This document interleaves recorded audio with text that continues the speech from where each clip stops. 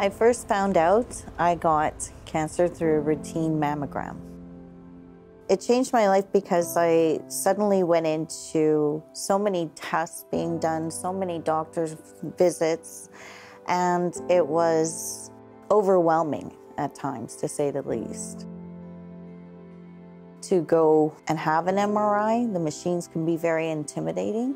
The technicians were fabulous at helping me relax and answering any questions I had. I was in shock for majority of the first week. I realized that if I'm going to beat this, I have to kind of gain some strength back and kind of knock some of the fear that I was feeling off of me and just try to find the strength to move forward. The Grace Hospital Foundation was established in 1991 to help assure that patients at the Grace had access to the very best care possible. So we've spent these decades raising funds to help support patient care. The Envision Our Grace capital campaign is the latest important fundraiser that the foundation has embarked upon to help expand and redevelop our entire diagnostic imaging department. Currently, we've been designated as one of 3 acute care sites through the clinical consolidation that's occurred over the past few years, which means that our patient volumes have become dramatically higher. For example, in the emergency department, we'd see 25,000, 30,000. Now we're seeing in the average of 45,000 patients a year.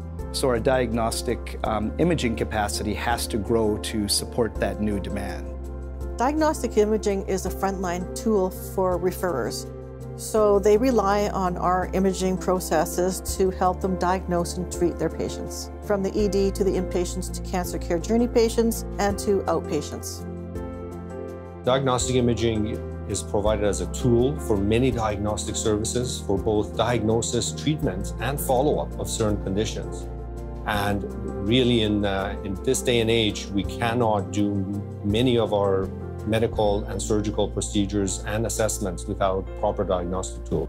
Diagnostic imaging is one of the elements upon which good treatment is based.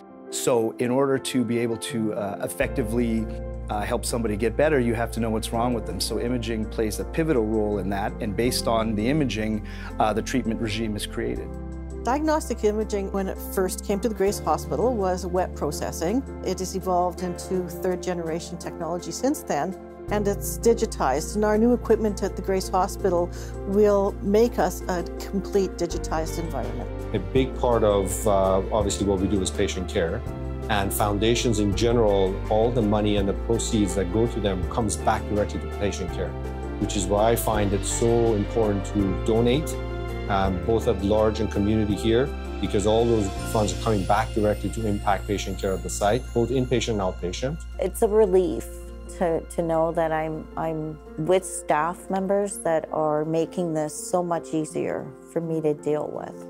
Contributions to the Grace Hospital Foundation do have a tremendous impact on the quality of care that we provide.